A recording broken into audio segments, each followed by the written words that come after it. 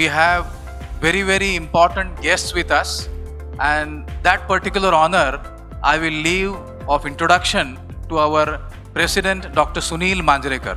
So good evening, ladies and gentlemen. On behalf of Gulf Master Business Forum, we welcome His Excellency Ambassador of Tonga, Mr. Akaula, the Council, Minister Council, Mr. Simon, for his presence here today. Our speaker, Ms. Amruta, and Mr. Sanjay. So welcome you all on behalf of GMBF.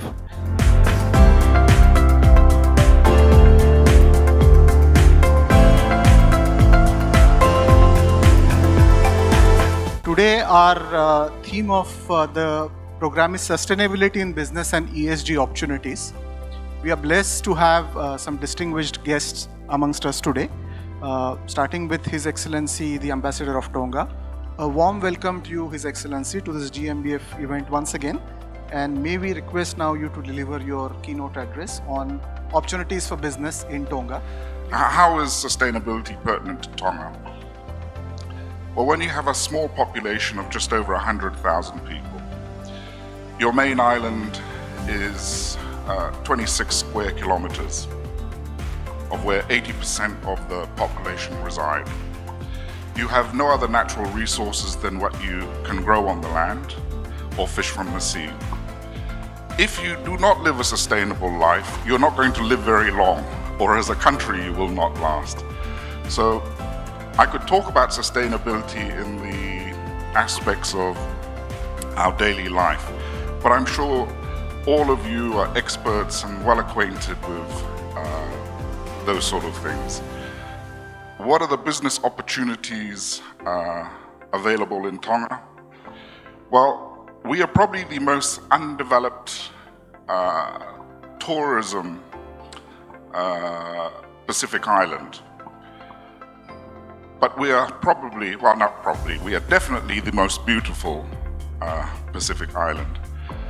So we look at it as far as our engagement in the UAE and the Middle East as a whole, that if you look at Tonga, it is like a beautiful picture that just needs a few touch-ups.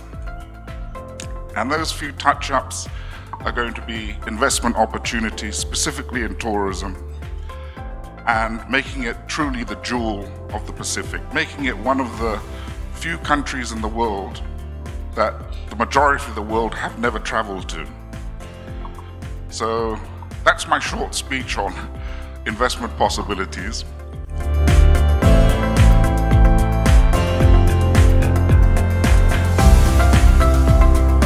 May I request Amruta to please come on stage, and may I request... So the topic we were talking about, what is sustainability or how is it really linked to us? So let me take you all 150 years back when the industrial revolution started. That's when we realized this magic of capitalist economy, how we could start using Earth's natural resources, make money, and some of us could be richer than others, right? That's how it started. But during all of those, since then to now, all of these years, though we have seen a lot of positive effects of capitalist economy or industrial revolution, we were a bit mindless. So what we did is we basically ended up over-consuming nature's processes, resources, and all whatever we are doing. So if you look at it, all of our industry is finally based on Earth's either processes or resources. So for example, farming. Who actually makes food? So to actually grow food, what we need is sun, yeah, water. Do we do anything about that? No. So if you look at it, lot of the processes, even the oil, where does it come from? Nature has created oil for us, right? So all of these things, if you look at it in a broad perspective, so we have been basically using natural resources and making a business out of it. and becoming rich out of it. Yeah, that's capitalist economy definition. So what has happened because of this mindless overconsumption, climate change has happened. So we have basically, because of the global warming, we all know the discussion of 1.2 degree, 1.5 degree, I won't go there.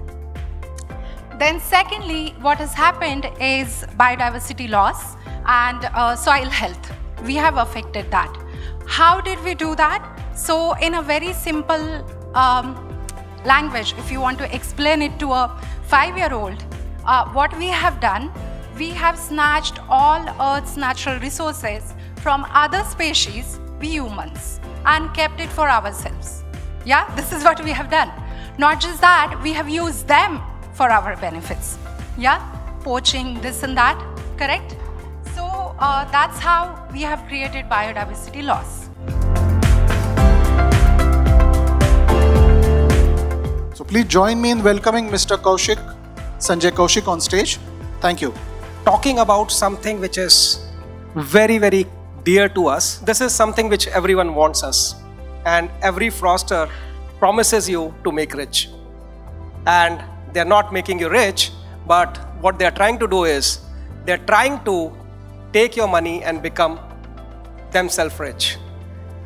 You might get emails where somebody has got a lottery, or somebody cousin died, or somebody father died whose second name is similar to your name, which he has not written in the email, and he wants to give you some millions and trillions of dollars. Nobody gives you that. By the way, even before moving to this, do you even remember where were you, say 2 months or 3 months or 1 year back? Do you know who knows that? Your phone. If you look at your phone and you go to your Google Maps, it will tell you exactly which location, which hotel, which premises, where you went up to 10 years back. Somebody talking of the privacy, and I was telling some young girl yesterday, we were sitting into one of the offices and she was talking about privacy, and I told her privacy is a myth. Anyone who's having a digital footprint, having a smartphone in the hand, having a laptop, having a LinkedIn account, or having a Facebook account or social media presence, entire privacy is gone. In fact, one of my friend who works for Microsoft, he says only there are two types of companies or two types of people in this world. One, who know they have been hacked. Second, they don't know they have been hacked. Believe me, everyone is hacked. Somebody somewhere is listening and monitoring what you are doing as an individual data set. If you think GDPR has helped at some bit, I think yes, no, very difficult to understand, because most of the time we sign up the explicit consent which GDPR asks without even reading the documents, what it says. We always see these kind of ransomware attacks, and when we talk about the new age frauds, ransomware is something which is big.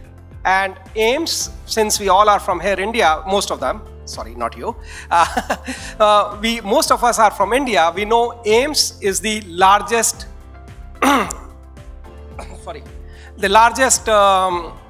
place where the lot of leaders, the national political leaders, the prime ministers and others, they get their treatment here.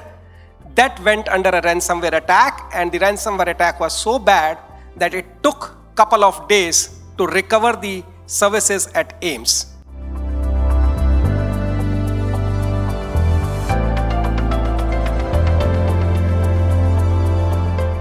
Hello, my name is Amrutakshi Kalyani. I'm founder of a social enterprise called Sustainability Tribe, which has been educating society in the UAE for last 14 years and inspiring climate action. I'm also founder of a sustainability consulting business called AK Sustainability Advisory, where I help businesses in the transformation of sustainable business, ESG consulting, assessment, as well as employee engagement. So today I was invited by GMBF as one of their member to talk about sustainability and ESG opportunities for businesses, and I prefer to touch upon how small and medium enterprises can adapt sustainability frameworks, ESG frameworks, and be future ready. We still don't have regulations for SMEs and medium enterprises for sustainability practices to be mandatory.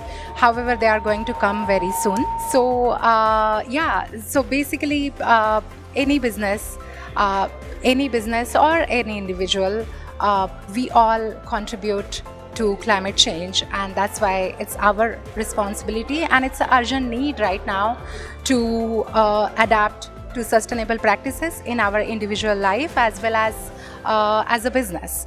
And because in the UAE Year of Sustainability has been announced, and this year COP28 is coming, so this is a very relevant topic where everyone wants to know.